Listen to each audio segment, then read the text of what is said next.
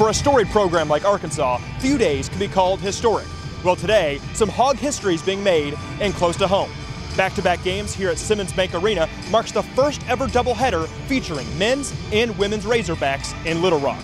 Being from the state and wanting to see it, being a part of it is really cool.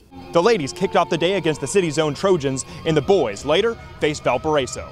With these in-state opponents playing for the very first time, it wouldn't take till tip to have unfamiliar sights. You know, I grew up rooting for them, still will root for them, and now all of a sudden it's competition. A sound all too familiar. I said, what are you going to do when you hear that hog call for the first time? I said, because usually we're the ones doing it, you know, for them. And even some holiday cheers. It was raining threes early on for Arkansas as Atiana Golden drains one and Amber Ramirez follows. Trojans not going away easy. Teal Battle banks it in, and Kristen Vornez also goes off the glass. Hogs lead by 14 after 2 quarters, but start cooking in the third.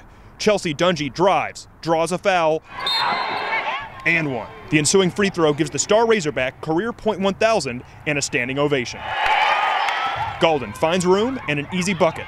Not as easy for Aaron Barnum, but it falls through. Razorbacks pull away for an 86-53 dub. The 20th ranked Razorbacks add another to the win column, now 11-1 on the year. But both coaches agree that this in-state meetup was a win for the sport, the state, and the chance of more games like it. I think it was a great day for women's basketball in our state, and I'm just excited to be a part of it. This is what it's all about for women's basketball in the state, and you know there needs to be more games like this in the state. And there's so many people that hugged our necks and said thank you for getting this game down here. It's the first time we've seen a game.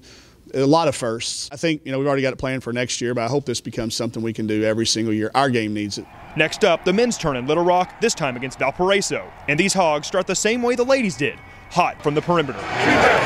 Adria Bailey sinks it from deep, and Isaiah Joe joins in on the action. Hogs bench on their feet, and so are the fans. Get your popcorn ready for this one. Razorbacks jump on a loose ball.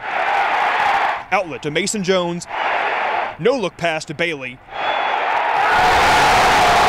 That slam deserves another look. Momentum all with the Hogs. Jimmy Witt Jr. crossover, jumper, rims in. Arkansas takes over early, but Valparaiso would come back and take the lead. Crusaders 34, Hogs 32 at half, with the Razorbacks fall for just the second time this year. Let's see how this one finished. Stephanie, show them the final score.